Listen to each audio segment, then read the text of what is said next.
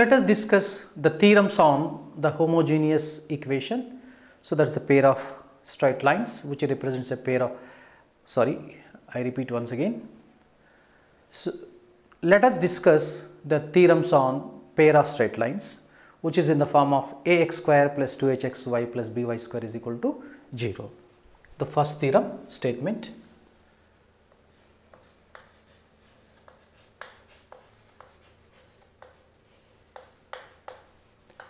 So now theorem number 1. Let's have a discussion on theorem number 1. If A, B and H all are not 0, then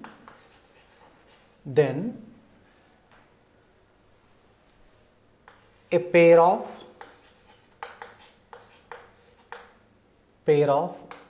straight lines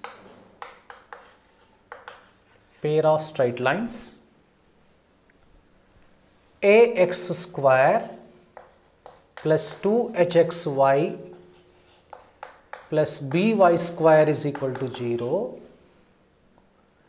represents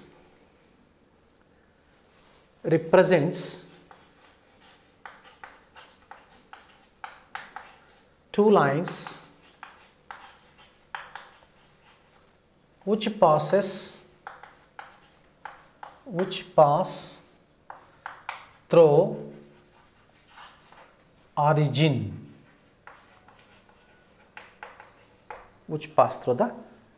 So this is the theorem.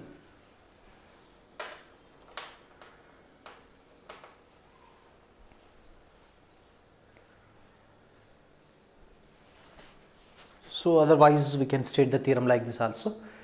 It represents ax square plus 2hxy plus by square is equal to 0. Better actually. So repeat this one. You repeat it now.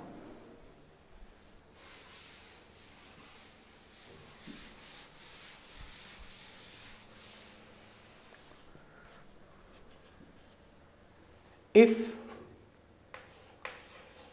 A, B, H are not all 0, okay, and H square greater than or equal to AB, then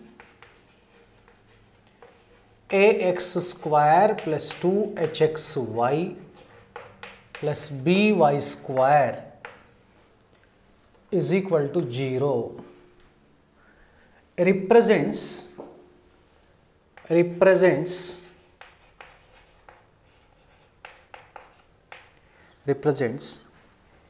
a pair of straight lines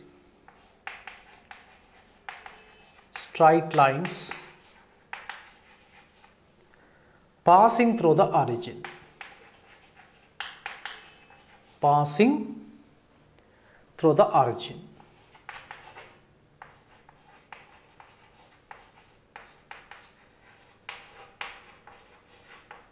So this is the theorem.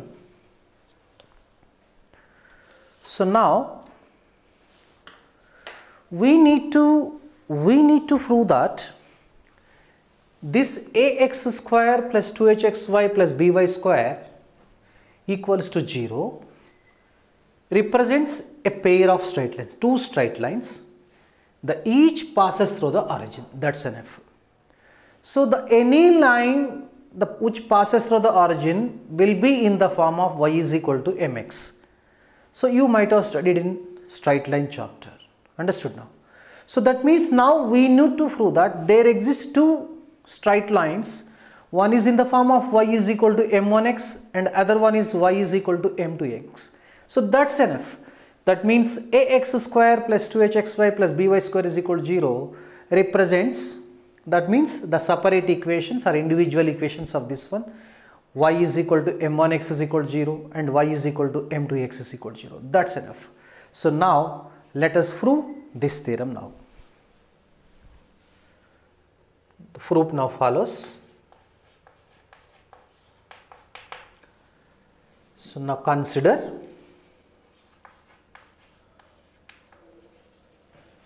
ax square plus 2hxy plus by square is equal to 0. See, this is 1. Let us say,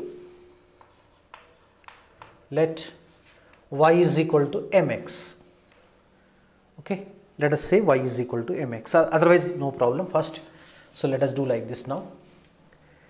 Divide both sides by x square. So let us divide this equation both sides by x square. Let us see what do we get now. This ax square plus 2hxy plus by square is equal to 0 divided by x square and as well as 0 divided by x square. So let it be separated now.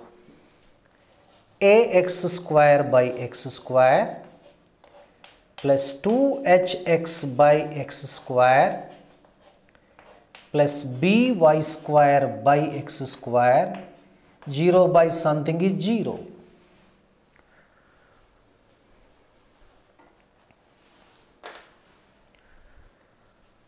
So now x square gets cancelled.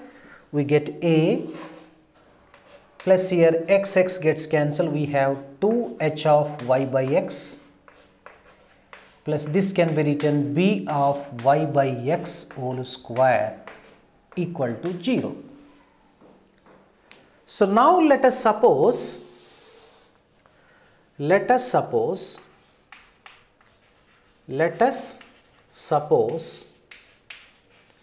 y by x is equal to m, or say this is. Now what does it become? It's very simple. It becomes, see, a plus 2hm plus bm square is equal to 0. So it can be rewritten. So that means we get bm square plus 2hm plus a is equal to 0. So now what does it represent? So it represents a quadratic equation in m. Being a quadratic equation, it may have the two roots. The one is say m1, other one is m2, isn't it now? So that means we can say that since it represents a quadratic equation in m, okay, in m. So let the roots be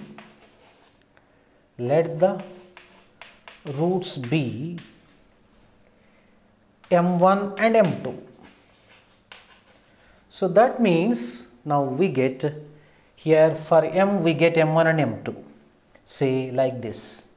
So y is equal to y by x is equal to m1, y is equal to m1x, say it's 1. The next one, y by x is equal to say m2. Now what do we get? Y is equal to m2x. Say this is 2. Now just observe. What do you mean by if y is equal to m1x? It is a line, straight line which passes through the origin. The even y is equal to m2x also the passes through the origin. Hence we conclude that this ax square plus 2hxy plus by square is equal to 0 represents a pair of straight lines passing through the origin. So that we may give the conclusion and again we will write the last step result as hence ax square plus 2hxy plus by square is equal to 0 represents a pair of straight lines passing through the origin. So that can be concluded. So this is the theorem. So now the next step. So how to find out the separate equations or individual equations of ax square plus 2hxy plus by square is equal to 0. So we shall discuss and we need to find out.